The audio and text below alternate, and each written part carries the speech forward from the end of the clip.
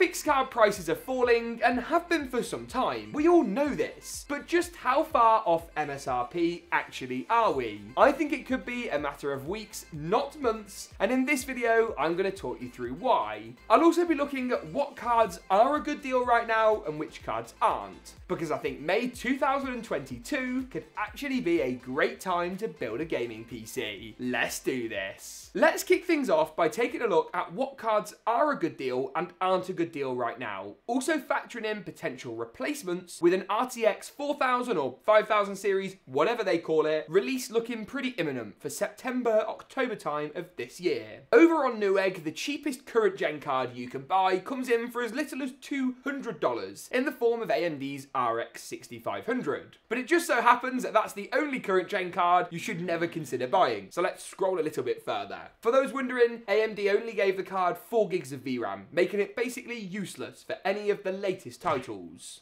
Headed a little bit further, and there's an MSI RTX 3050 you can actually buy for $329. $329! People commenting on my $900 build guides going, yes, but this video's got a $900 graphics card. Evidently not, and it's not the only 3050 on there either. But what's interesting is how AMD stack up. With their RX 6600, this particular card from ASRock, who I've just discovered make graphics cards and motherboards, coming in at $335. $335 for a card that's perfect when gaming at 1080p. As if that wasn't enough, there's another 3050, this time a GeekaWhat Eagle OC card, for $349. When considering that the 3050's MSRP is not that far under $300, and that cards are never normally available at MSRP anyway, at least not ones that come factory overclocked, like this GeekaWhat version, and the value proposition is starting to look really good. I'm expecting cards to come in under $300 on the 3050 lineup within a matter of weeks, and I'll tell you why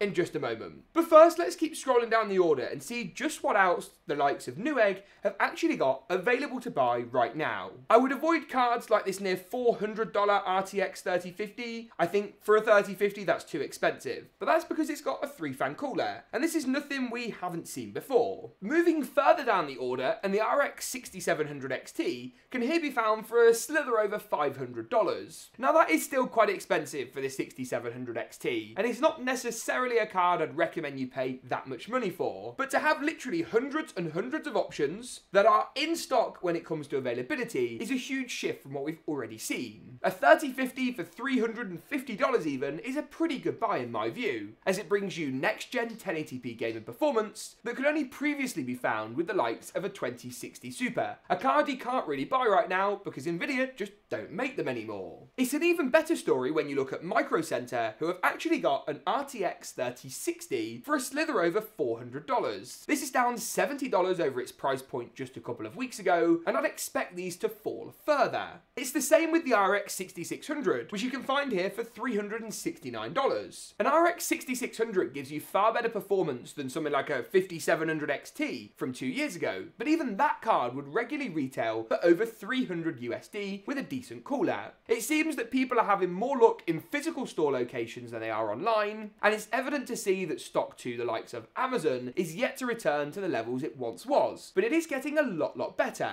Looking at our data for sites like Newegg and Ebuyer here in the UK, where we can see what you guys buy through affiliate links in the description, we're noticing more and more people buy all of the other components for their build, and sometimes GPUs, showing people are having luck finding cards at least somewhere. And this sentiment is shared by Nvidia and AMD themselves. Nvidia's earnings and share price actually went down recently because the competition for GPU has cooled off so much. What's more, returns for crypto mining are so far down right now, no one's really interested. Global crackdowns on the phenomenon have also made a big impact. And further to that point, Ethereum, which is the coin most people are mining, will soon be unmineable by GPU, even if they have pushed it back again by a few months. But here's where things get really interesting, as we're going to look at Ebuyer here in the UK. Now, if you're in the US, wait, don't go anywhere, or any country for that fact. Here in the UK, we've seen the GPU market actually be slightly ahead of a lot of other countries. When other countries have had stock, the UK's had it a few weeks previous. And where the UK has seen a price reduction in GPUs, things have very shortly followed suit over in America, Canada, and other territories around the world.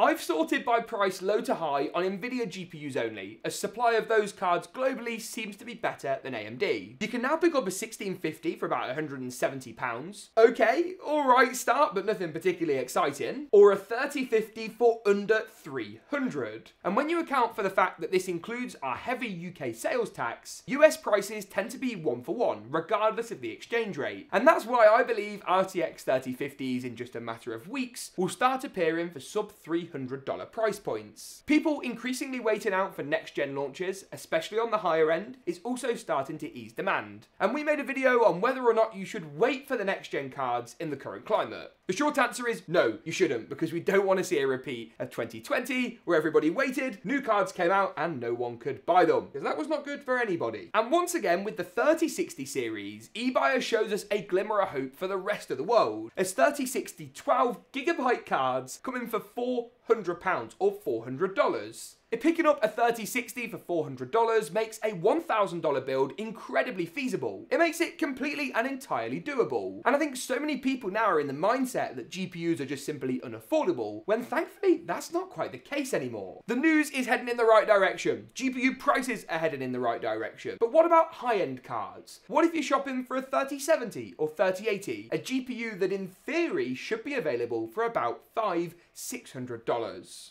Well, I'm glad to report even more positive news. Here you can pick up a 3070 for just shy of £600 and a 3060 Ti with a £120 motherboard for $609. Now that's another thing to think about. Regardless of where you are, lots of retailers now are doing bundles. And that's because as GPU demand becomes more aligned with supply, manufacturers like MSI, Asus and GeekaWhat are thinking, how do we get rid of all of these motherboards that we've got in stock? And one of the ways they're doing that is starting to bundle them. Now, I'm not saying this is particularly useful for everyone, and in an ideal world, we want standalone GPUs at great prices. But if you know you can sell that motherboard on eBay or something like that for £120 or $100, or you know actually that you could do with a motherboard upgrade, it's not a bad way of picking up essentially a motherboard for half price. Because what manufacturers are doing is they're taking some of the profit margin on the GPU and some of the profit margin on the motherboard, and they're sort of sharing the love a little bit, allowing you to get a discount and of course preventing them having loads of stock that simply never sells. And that's the great news that's heading towards gamers, PC builders and enthusiasts alike. With a new Intel GPU launch penned for later this year, NVIDIA very likely to drop new cards in September or October, and AMD seeming to be aligned at the same rate, we're going to have lots of new GPUs hitting the market. And with plenty of stock of existing cards,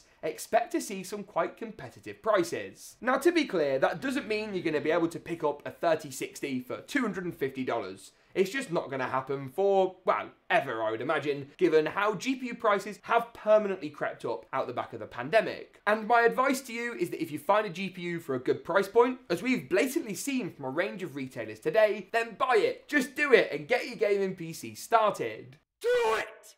Just do it!